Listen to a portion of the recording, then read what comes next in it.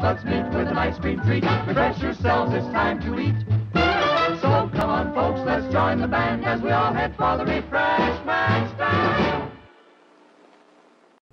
Hello everyone and welcome back to another 13 Nights, but also Concession Stand, and also the last video on the 13 Nights of Halloween. I'm ending it with an absolute banger with the ultimate guest, the first guest. Actually, I don't know if it's between you and D-Free who was the first guest on the channel. Actually, technically it's the Mew Mew Fours.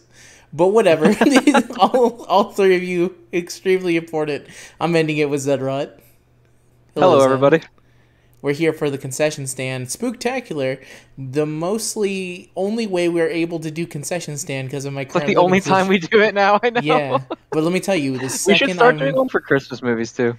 We should start. We were going to do it last year, but then we decided to do the Frosty thing. Yeah, we did Frosty the Snowman thing instead. Yeah, and let me tell you, the Frosty the Snowman thing is amazing, but holy shit did that take my entire December.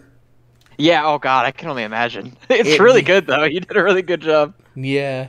I think I still have like the save file. At some point I was going to do a day in the life and have you on there and talk about specifically the process of making Frosty. Maybe we'll do that for November as we prepare to maybe do it again. Okay, anyways, that would be fun as hell. I'm down for that. Yeah, for the Spooktacular, though, we're going to be talking about a horror movie, and I got to pick it this time, and I wanted to pick one that I'm pretty sure Zen had never seen, that I had seen, that I really liked. I liked what it was doing. It is a horror movie called You're Next. Now, this was I believe, my second or third time watching it. Zen, this was your first time watching it. Before I get into any details of it, how'd you feel about the movie? This movie was nuts. It wasn't bad. I liked it. Yeah. But it really was just like the movie of people getting killed. Like not everything just started killing everyone. Yeah, it kind of, you think it's gonna be like a slow burn, and then it does not. It's not a slow burn at all. Yeah, it starts a little like slow, and they're just chatting, and they're like, "Oh, we're gonna visit your mom and dad. That's great." And then they like, you slowly introduce all the characters, and then someone gets shot in the face, and then just the rest of the movie doesn't stop. Does not stop from that point on, and it's kind of amazing. So before we get into the details of it, I want to give a little backstory about what this movie is. So You're Next was directed by Adam Wingard. Do you remember that name? I have never heard that name before, unless he's the inspiration for the Yu-Gi-Oh card Little Wingard. Yes, actually. No, unfortunately not. Adam is known for making a lot of like indie horror movies until he hit it big. I want to say actually You're Next is kind of the movie that compelled him forward a little bit. And this has been the 4 films he did after You're Next. Next was The Guest, 2014. All right, still a horror movie. 2016's Blair Witch, which is I think a sequel to the original Blair Witch that does not take account to all the other shitty sequels of Blair Witch. Only the one good. Was that not a reboot? Was it a reboot? I thought it was. Oh no! Apparently, I just looked it up. It says also known as Blair Witch 3. Yeah, so because I guess not. Book of Shadow is Blair Witch 2, which everyone who is a fan of Blair Witch ignores. 2017's Death Note. Death Note. Yeah, Death Wait, Note. You don't mean the Netflix one? Yeah, the Netflix Death Note. He directed that. And the 2021's Godzilla vs. Kong. No fucking way.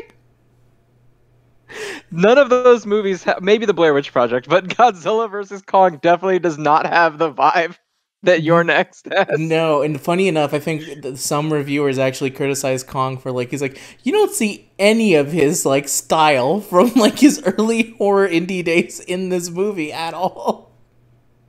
So it kind of makes you think why the fuck did they get him to direct it? It doesn't feel what a weird choice for that. But wouldn't Godzilla vs. Kong been way better if Kong was sniping for the entire movie? With a crossbow, just sniping Godzilla while he's fighting shit.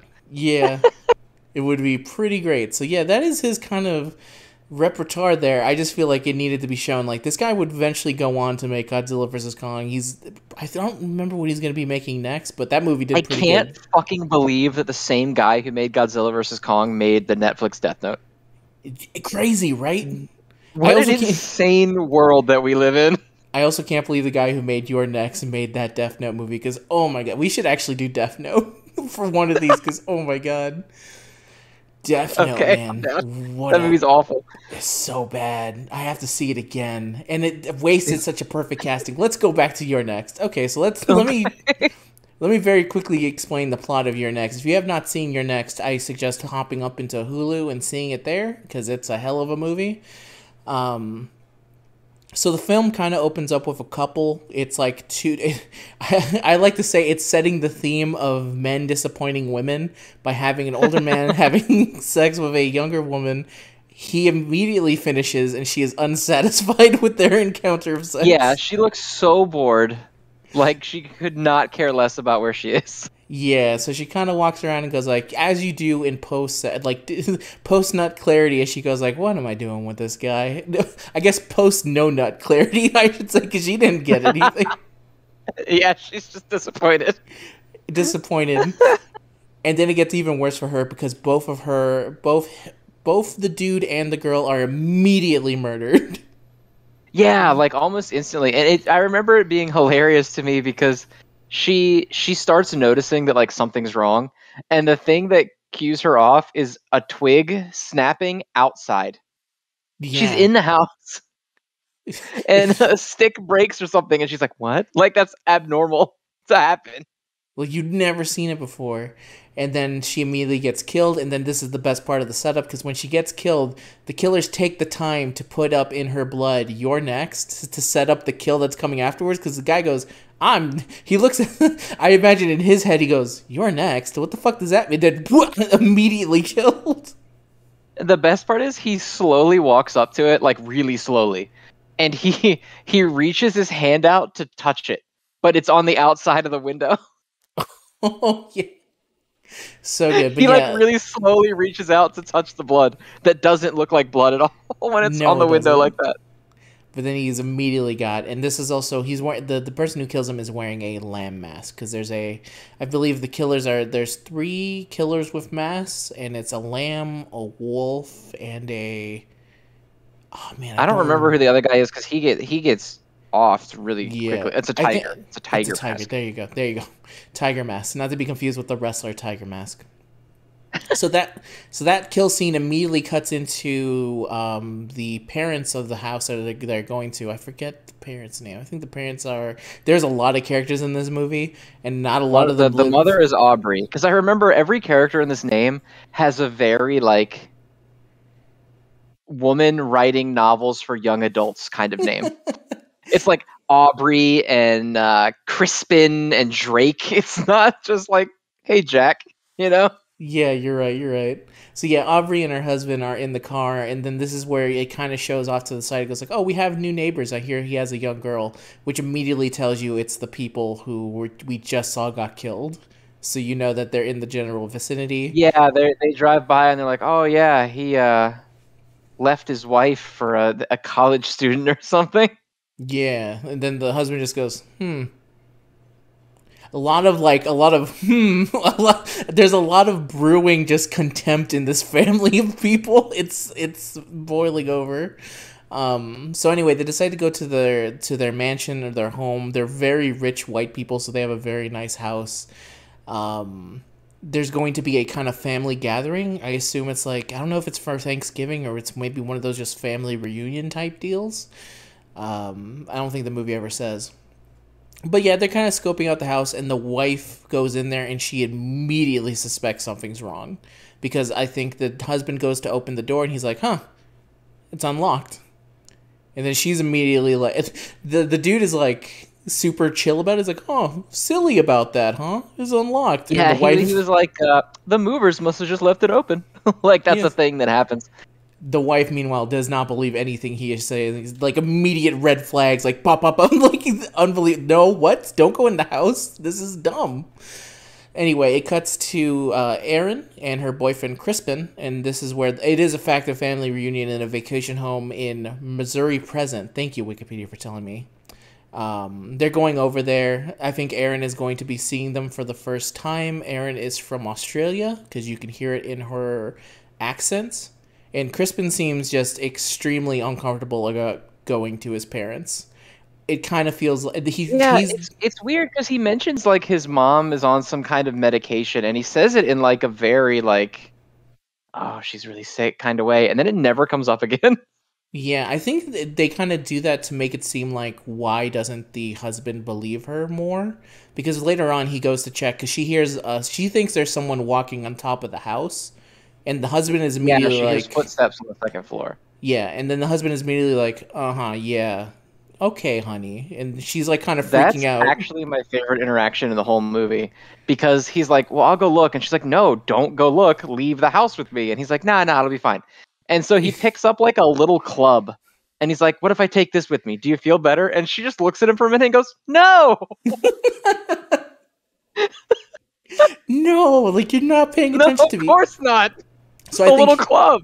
no, it's a tiny club. I think him mentioning that is kind of what tells you why this guy is just to make him not seem like a complete asshole, just to let you know like she's had some problems, so that's why he's not fully believing her. But he does go to check, and when he's checking, it's actually like super quiet, and it looks like he's gonna run into one of the dudes. And then right before he's about to check the door, I think his son actually finally gets home. And then Yeah, he's he's like looking around and he bumps into Crispin. and he says not to start immediately off on a bad foot, but why is mom crying outside? And he goes, oh man, and they all leave, and as they're leaving, that's when it's kind of revealed there was actually someone in the door he was about to check. But before that, they also explained that his dad worked for a defense company. It was like a super like just NATO. some sort of, what do they call it, like KFP or something. Yeah, enough to make it feel like they're ultra conservative or something. He kind of plays it off of like, this is the reason why I don't really want you to meet them, is because they got their money this way, and I'm. Oh yeah, he calls them fascists. Yeah, fascist. Are you ready to meet my fascist parents? But yeah, the mom's crying outside, and they kind of have a quick powwow to make the mom feel better, and everyone kind of ignores that she heard someone going upstairs, I think. Yeah, they all just it's not the only time too. I'll talk about it later when we get there. But there are definitely portions of the movie where they should be 100% aware someone is in the house and they just don't address it. Yeah. One person really knows that there should be someone in the house, and the rest of the people just go, oh, they're like they're like fucking NPCs in the first Dead Rising, the ones that you have to tell them to go inside the safe house. Like they're that level of useless once the action starts going on. So many of these people are just, oh, they're so bad. Yeah, so we meet Crispin's brother next, who immediately has like maybe one of the most like, I don't know if it's one of the worst brother relationship, because he's like calling him fat, and he's like watching UFC dudes fight. That's Drake, the douche brother. The douche brother, he's like going like, whose only role is to be a douche. That's all he does all movie. All he does, but he's like in the beginning he's being very like playful with it, but playful in a way that's like he's clearly not comfortable with it. He's like, he had such a chubby face they're when like he was play a kid. fighting, and the whole time Crispin's like, stop, and he's like still doing it. Yeah, and then he's going he starts going for the face, and he goes like, yeah, he starts like hitting him in the face. He's like, I don't like that, stop. And so they finally stop. This is also where you get to meet, I think this is another funny scene, because I think it's only there to establish that they have, like, Percodins and stuff, because the asshole brother goes up, he wants to have sex with his partner or his wife, I'm not 100% sure which one it is. And it's wife, I believe. Yeah, and you can tell that these people are shitty, because they're immediately talking shit on the new girl, Erin, just because she has, like, an accent. She's from Australian. Like, it's the most petty reason to not like someone who's like, oh, that accent. I would just feel so bored with it. It's like, bitch, what is this person supposed to do? They're all assholes too. There's like not one that you're like, oh, you're kind of cool. Yeah. So he tries to have sex with her, and she's immediately like, no. He's like, where are the drugs? He's just like immediately like after no sex, he's like, listen, if I'm not gonna have any sex, I may as well get some fucking Vicodin inside me. Give me something. So yeah, then they meet the others, which is like the younger sister and her boyfriend, which is like a documentary dude. And basically now the whole family's kind of together. And I think during all this, I don't know if there's like hints that there's maybe something. But it's going off fine. And then they have like a dinner party. And the dinner party is where things start to go bad because they're like explaining their life. Like the dude who is a documentary, he's just like, oh yeah, I'm like a movie maker. And then the asshole brother's like, oh yeah, what do you do? And he's like, what have you done? He's like, oh, I done underground film festivals. He's like, oh, why is it underground film festival? Is it like, do you see the movies under, like the most asshole thing to say, like, do you see it underground? Yeah, he's like the biggest douche like in the whole world. I don't even understand like if they wanted you to even remotely like him. I don't think so. I think this line is pretty funny when he tells him, he's like, so, because film festivals are supposed to already be indie, so the idea of an underground film festival is already like, oh, okay. So you have like a obscure thing for obscure things. You know where I think the media is going? Commercials. I think you should look into getting commercials. Tells them that like, oh, I've seen documentary commercials, why not? And it's like, he's like, such an asshole. Not really the same thing. And you know what? I can tell that this was written by someone who's had this conversation. Because that is actually something someone would say who does not understand. Like, he's like, oh, you don't need the whole starving artist thing. He's like, we're not starving. He just immediately assumes he's poor. And like, yeah, because he's an artist. Yeah, so he must be like poor. Yeah. And so then Crispin talks about how he met with Aaron and how Aaron was once his former student, but they weren't anymore. They were dating when they were, when she was a part of, like, was his like her TA, but then they called it off because they didn't, they felt kind of weird about it. And then, yeah, his brother under his breath goes like, oh yeah, this is, that's really inappropriate. Like in the most asshole way too. He's like, yeah, super inappropriate.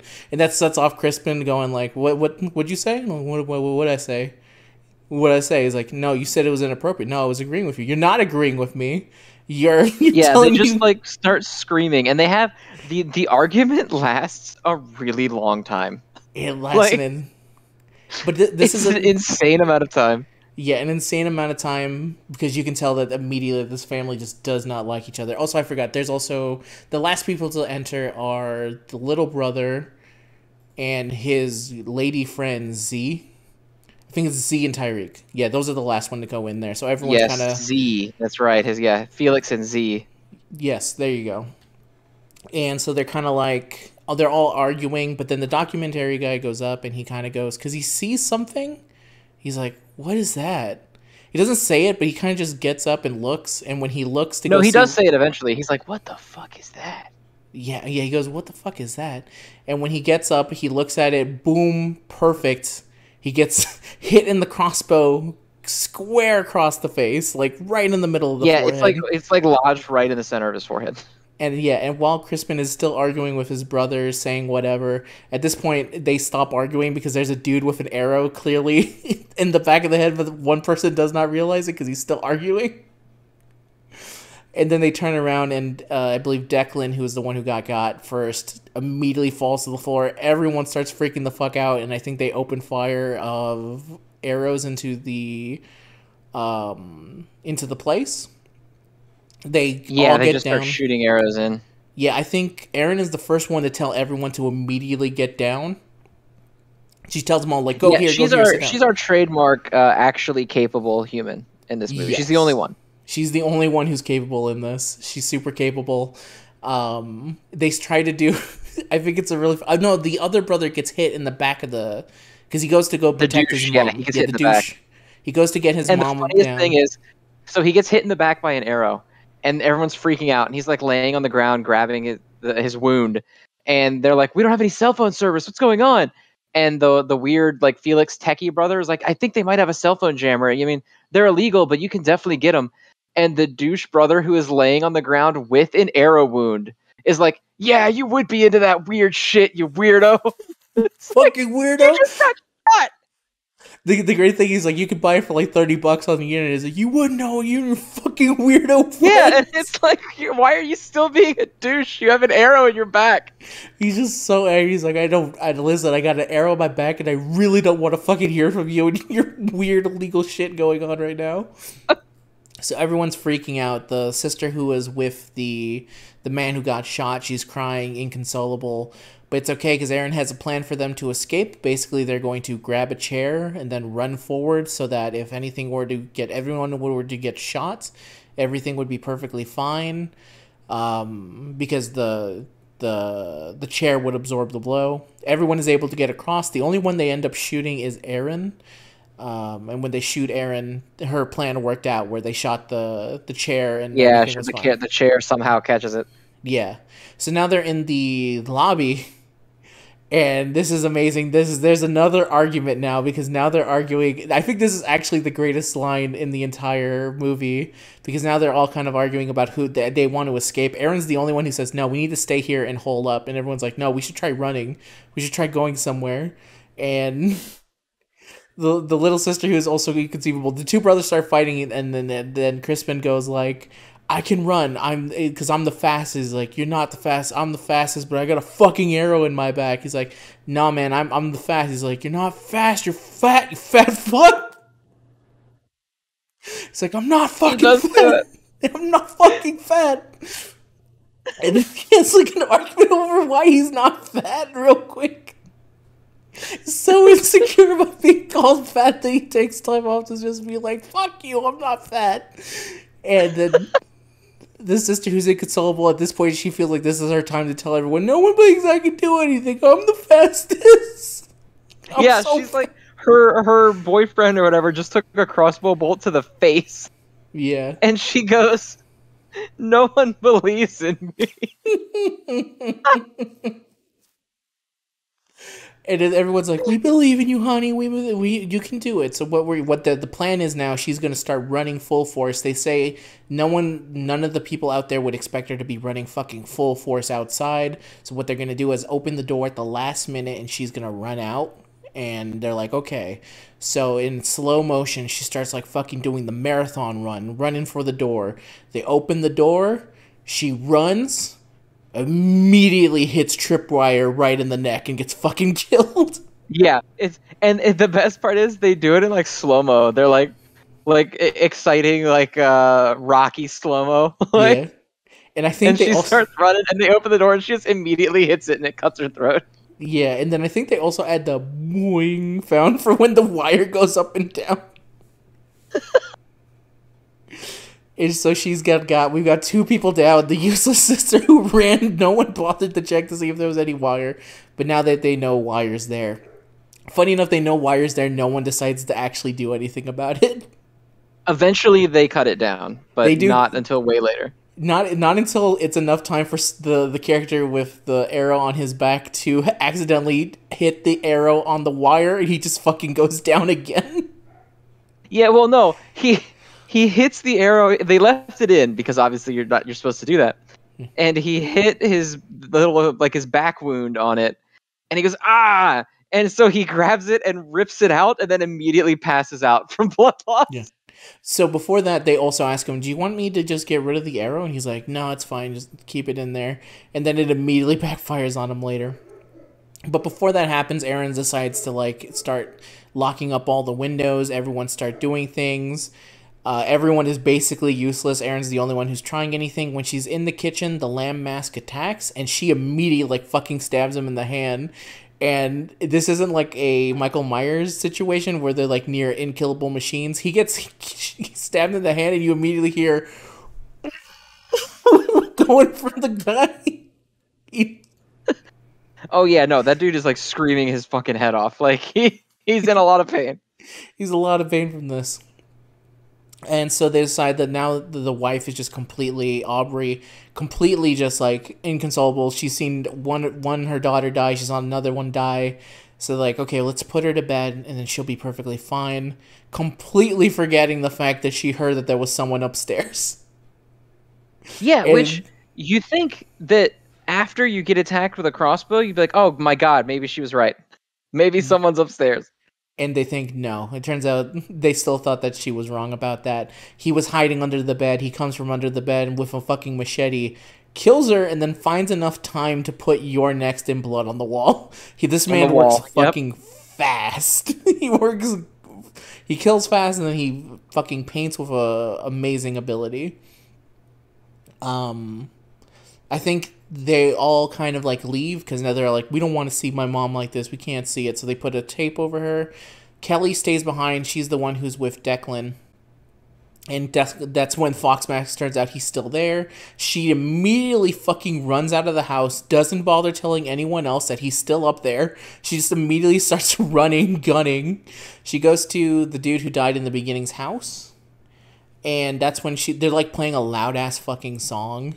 I don't remember what song it was, but they're just playing it really loud, and it's very clearly like they propped up his dead body. There's a whole reason they did this is so that they would think that someone was there, but no one was there. Earlier on in the movie, someone went to go ask for milk, but that same music Aaron, was playing. Yeah, Aaron was there, so it was basically a trap for one of this. Kelly gets immediately killed. She gets like fucking put through the glass window, right? He just like shoves her through it, and that's what kills her. No, he shoves her through the glass door, and then he chokeslams her through a table, and then he golf hits her in the head with an axe. That's right. And then he just kind of sits down to appreciate the music for a little bit.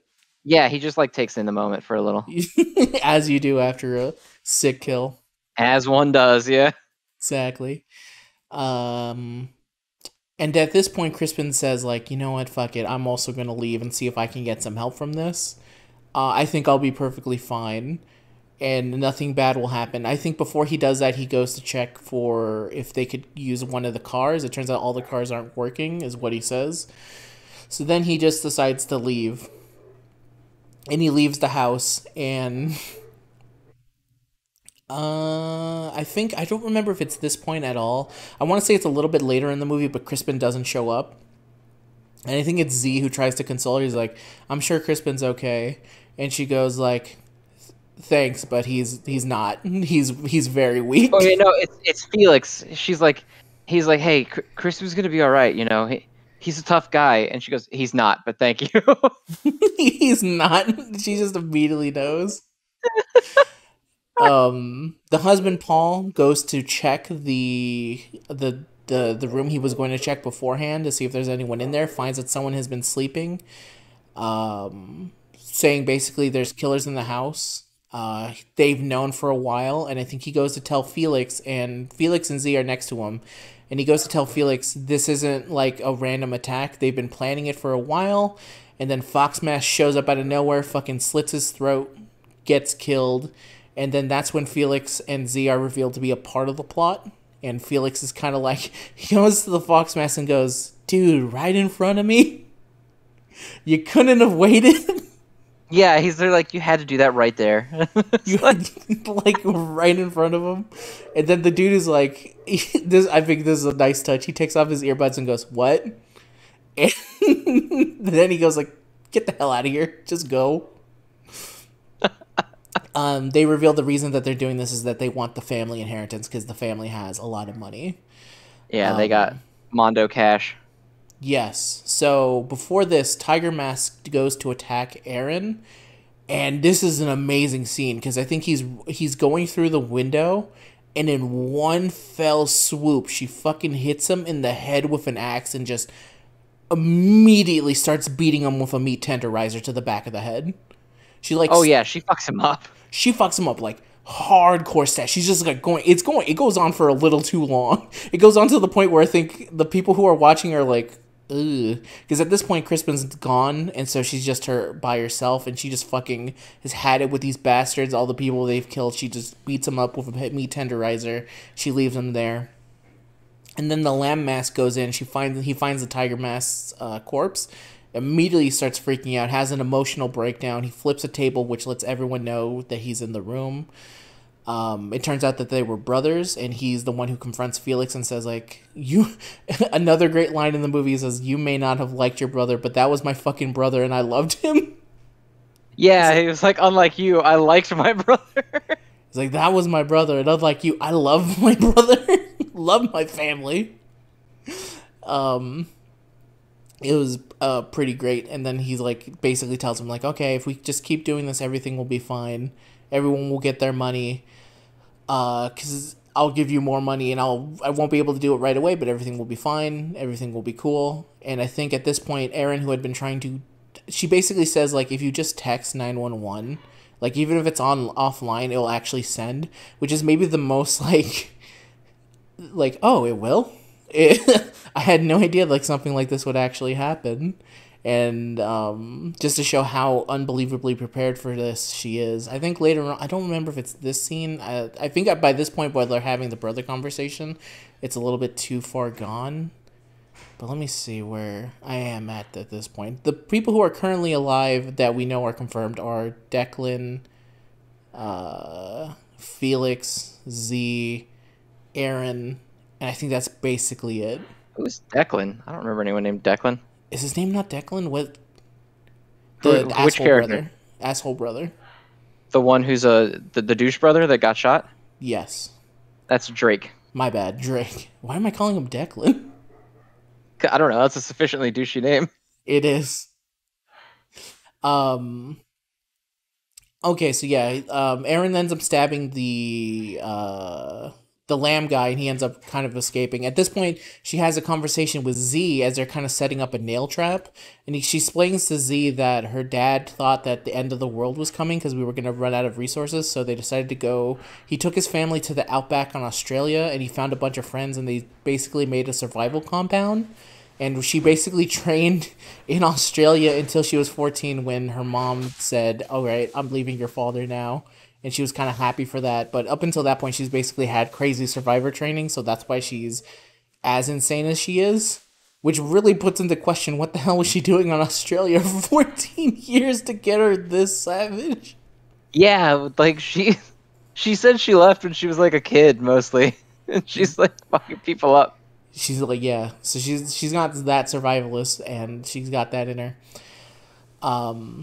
Yeah, so at this point, Drake wakes up, and they kind of go into the basement. Drake's in the basement. They're trying to figure out something, and then that's when Felix tells him that the lady friend she was with is dead because they threw her body against the window as like a way to go in. And then his brother starts stabbing him because he puts on some gloves and he starts killing his brother because at this point he's been taking so much damage, and he just keeps putting stuff in his brother's like body, and he's like, this is very inconsiderate of you. Can you please die? Do you know how hard it is? Yeah, but that's what he said. He said, this is already hard enough for me. Can you please just die? So now he's dead, and that's when they have the conversation with the mass care guys. It's like, we just need to take care of one more person, and that's it. I forget which one of them activates the floorboard, but one of them totally activates the floorboard trap, which was it's a same trap with like nails, where oh, that was the sheep. That was the sheep, yeah. So basically, the trap is that she set up 2 plywoods of nails.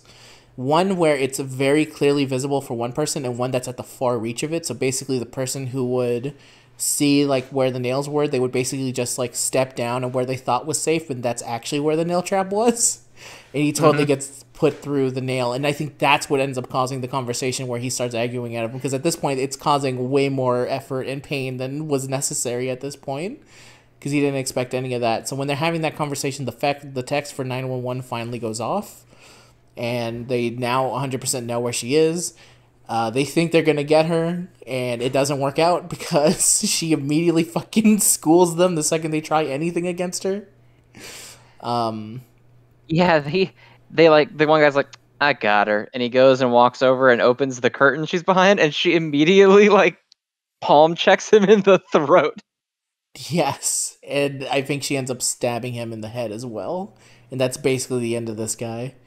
Before this, that's later. That's after she stabs the guy in the head after she runs away, and she like flips out of the thing that they're in, and she runs out of the house, and she flips off she's like, actually no, we skipped the part where she leaps out of the second story of the house. I forgot. That scene's so good too, because she's basically cornered. She looks at him. She fucking jumps out the window. Yeah, she chucks her meat tenderizer at him and just full on leaps through the glass of the second story window.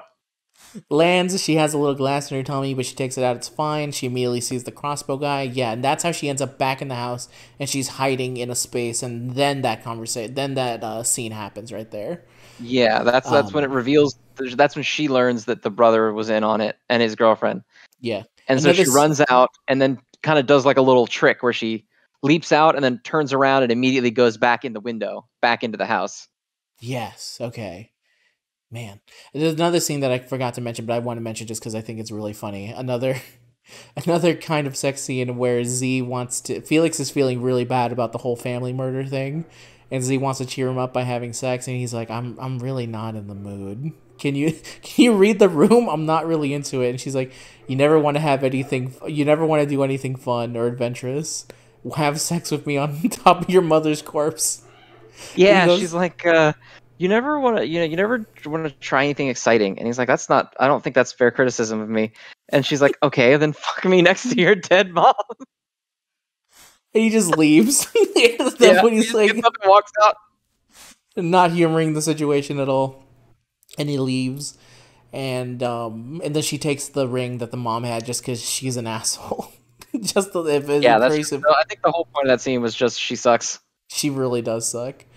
Okay, let's see. So, yeah, stabbing in the head. She cannot outrun Fox Mask with a wounded leg because, again, she jumped out the window. She sets up a trap on the front door where an axe would fall on anyone that would get anyone who opens the door is basically getting an axe to the head. But the Fox Mask dude ends up going for the window. She lures him to the basement where she blinds him with some camera. The camera's going crazy, and then she fucking bashes his head in with a log and kills him. So now all she needs to really deal with is Z and Felix. They kind of double team her, but they're both unbelievably fucking useless against her. She's able to immediately outpower them, and she hits Felix with a blender. She puts the blender on top of Felix's head and turns it on, killing him. Yeah, she takes the time to plug it in, which I think is the funniest part. Yeah, she plugs it in and then and then now it's just Z, and without missing a beat, she takes the I think a kitchen knife, boom, right on the top of Z's head. Well, the best part is it's a pocket knife, and she pulls it out of her back because Felix had stabbed her in the back with it.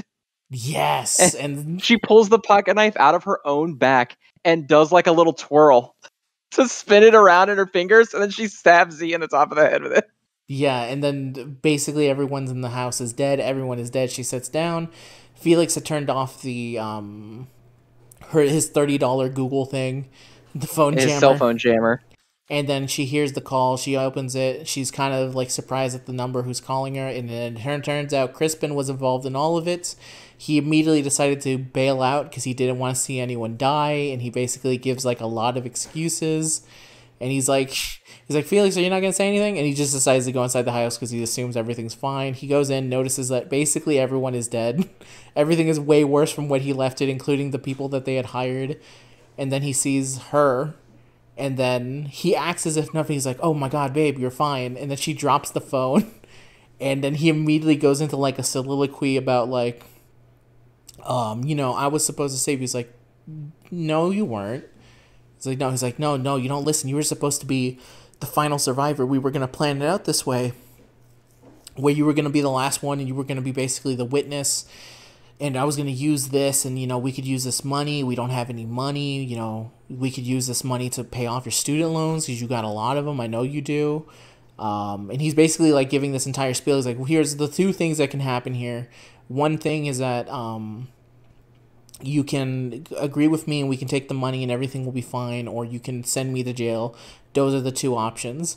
And she basically, I think he goes on for 5 minutes. And it's really a long conversation. And he's like, come on, I said I'd come back, and I did. I'm right here for you. I love you. And she's fucking not having it.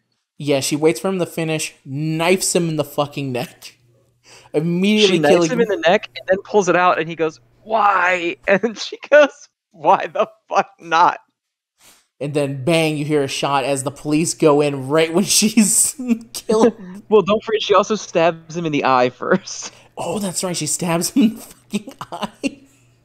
And then the cop shoots her in the shoulder. And then he's like, basically, I need backup, go to this location. He goes to the front door and she goes, no, wait, don't. And then the cop opens the door, gets an axe to the head, and is immediately taken out. Yeah, he gets the Home Alone trap that she had left behind. And then big credits that says, you're next. And then a cool credits sequence where it's basically showing the aftermath. They show up her name. It's like the actress who played her. And then like there's a photo because she's at the police station. And then there's like in question marks, suspect. Like she's the only survivor. It doesn't make any fucking sense. And they show basically like the crime scene photos of everyone else in the house, of all the masked dudes, and that is the end of the movie, and that is You're Next. So yeah, this movie is crazy. It's fucking insane. It is insane. It's unbelievably insane. When I first saw it, I think it's a really good like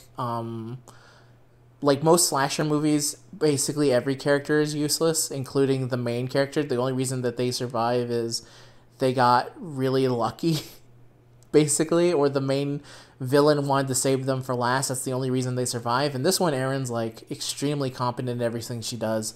Even when she's about to like leave with the chair, she makes sure to pick up a weapon. Like there's a lot of like good subtle things that she does that's like that helps her show that she's actually the only one that's taking this extremely serious. Like anytime there's a chance for her to get a weapon, she does. She immediately goes for locking the door. She tries to like board up everything. She has like the best ideas. She's the only one that says like they're just using crossbows. Like if we just stay here, we'll be fine and we'll have the advantage. Nobody listens to her. Absolutely no one listens to what she has to say. People take her seriously until like half of the group is dead. Yeah, and it's pretty great. I like the kind of setups that they do throughout, like the dad almost going through the door, and then the dad having an immediate regret when he goes to check the door, and he realizes, like, if I had actually just taken that seriously, then maybe my wife wouldn't have died. Like, everything would have been fine. But I didn't take it. But yeah, there's a lot of good setup of everything else. Like the way certain characters act feel like weird. Like even before all the things that are going bad, you don't know if it's because the characters are just freaking out or if they're actually evil. Except for Z. I think immediately Z seems like the most untrustworthy person in the house. Yeah, Z sucks. Yeah, Z sucks. Felix is kind of the same way. He's equally useless. Like when Erin is fighting off someone, they actively just watch her fight and they don't help her. And then when she's able to kill him with the meat cleaver, she says, "Thanks for the assist." Yeah, she's like, "Thanks." He's like, "Oh, you had it. You had it." And then they reveal later on it's not because they're useless, it's because they're actually a part of it. They reveal that they're a part of it, but then it is also because they're useless, because they fight her at the same time and they can't win. They cannot win at all, even with the stabbing of it. Like, everything that she's going through at this point, she's, like, barely able to walk. She's hobbling. Still not enough to take her down. Just unbelievably powerful. And because a lot of these characters are assholes, you don't feel too bad about the way they die. The characters that are the most, like I think the people you feel most bad for are Aaron and the sheep brother. The one who actually felt an emotion when his brother died. Oh, yeah, the only person who gave a shit. Yeah. Basically, and everyone else is kind of just like immoral assholes, which makes it a lot more fun to kind of see them go down. I think the mom's also kind of sympathetic in some cases, but you actually don't see her enough. She's sympathetic in the case of like, oh, she's got some mental problems and it doesn't seem like the family really believes in her and stuff like that. And I guess the sister who immediately starts having a breakdown when she goes for running. Yeah, just freaks out immediately. Yeah. But yeah, I really like this movie. I think it's a fun play on the idea of like, everyone likes to have that idea of like, what if I was in this situation? I would do this, I would do that, and this is actually a character who does it. They actually found the one character who could survive. The only character who actually would do anything. Yes. It's a very like, I don't know if there's enough movies for it to be considered a genre, but it's kind of like the genre I see of the one woman who has to basically survive. Like she's an extremely competent woman that just has to survive and not survive a night. I think it's this movie and shit, the one where it's like a bunch of white people hunting a new bride that I can't remember the name of the movie, but that one's also equally as fun. Bunch of white people hunting. Yeah, I want to say it's You're Invited. The problem is that the actress in it looks a lot like Margot Robbie to the point where I don't remember her name because me and my siblings have been calling her the the dollar store version of Margot Robbie, the $1 version. She looks a lot like her, but we can't actually remember. But yeah, that's how I feel. How do you feel, Zen? Your first time seeing it? It was a good movie. It was fucking insane. Beyond all reason. It was really fun though. I like you said, every character was pretty much irredeemable. Like they're just the worst, awful people. Which made it more entertaining to watch them get obliterated. I liked Erin. She was cool. She was doing a bunch of fucking judo moves, taking these dudes out. And I really, really, really like the ending where he's just in there, and he's like Crispin, when Crispin is just in there, and he's like, "So, where's Felix?" And she's like, "I smashed a fucking blender on his head and I killed him." And he goes, "Oh, okay." Where's Z? And she's like, "Killed her too." And he goes, "Oh, okay." And then doesn't he blame her? He's like, isn't that kind of weird? This would have gone great if you weren't incredibly good at killing people, which is kind of weird, by the way. Weird thing to not mention to me, huh? Never brought it up. Like, he's very much like the worst boyfriend possible. I think when someone's... He's a huge asshole. I think when you actually look at what... I think it's great because this family represents the one side of the extremely, like, terrible, like, rich white people, and then he's the other side of the terrible, which thinks he's not as bad, but is equally bad in a different way.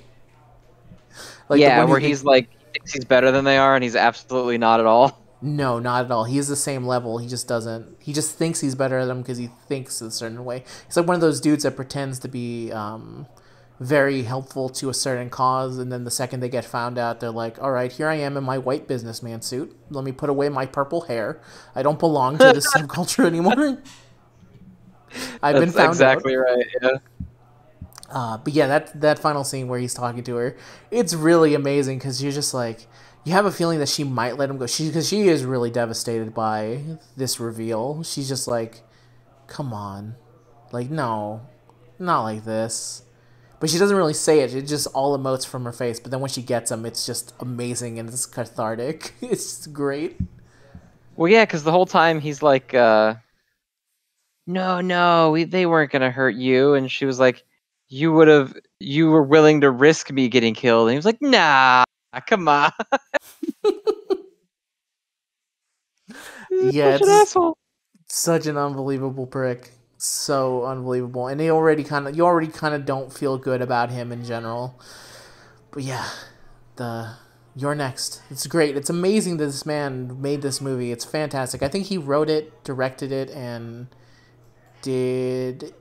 No, he didn't write it. He was just a director for it. He was an editor in it though, and he composed some of the music. She has this amazing theme too. Whenever she's killing. And they play the theme when she stabs him as well. They play like this like they do. Like I think it's borderline the Doom Slayer, but with more techno. She has a pro murder. Yeah, it's really good. Yeah, it's really amazing, and yeah, I think that's basically it. It's very rare for you just to kind of see like a slasher film that's just very good at what it does and doesn't really need a sequel of anything, because there's just no way to do a sequel to this unless this woman. Oh yeah, you couldn't possibly. No, it's just a slasher movie, one off. You're done. You're good. You're Next. We don't even really know why the movie's called You're Next, other than they leave a giant mark that says You're Next. Yeah, that's literally the only reason. It kind of feels like those old. It reminds me of the old Edgar Wright fake movie trailer for his fake British horror movie called Don't, where it's just like, don't go into the house, don't open the cupboard, don't open that door, don't watch this movie. It's the name of the movie is just meant to invoke a feeling and not actually have anything to really do with anything. That's amazing.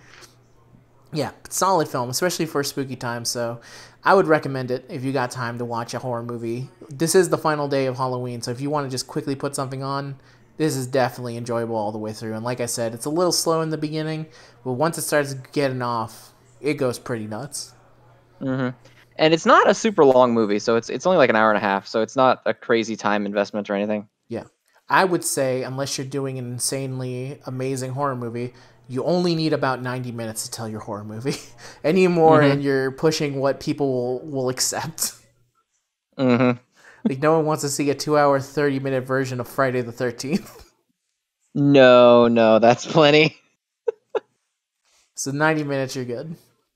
So yeah, that's the end of the concession stand. So I don't know if we're going to come back for December. If we do, we will gladly find a Christmas movie that we can see. It has to be one of them. There's so many out there. I'm sure. So until next time, I believe the send-off for this is always remember to support your local concession stand. In this case, you can leave a like on this. Appreciate it a whole bunch. Enjoy your spooky times, and thank you very much for joining us here and for also enjoying the 13 Nights of Halloween. So why don't we Have say a nice goodbye? Halloween, everybody. Till next time, we'll see you in the next video. Or just go to the Yu-Gi-Oh! And you'll immediately see us there together. Yeah, we're always doing that. Yeah. Bye-bye.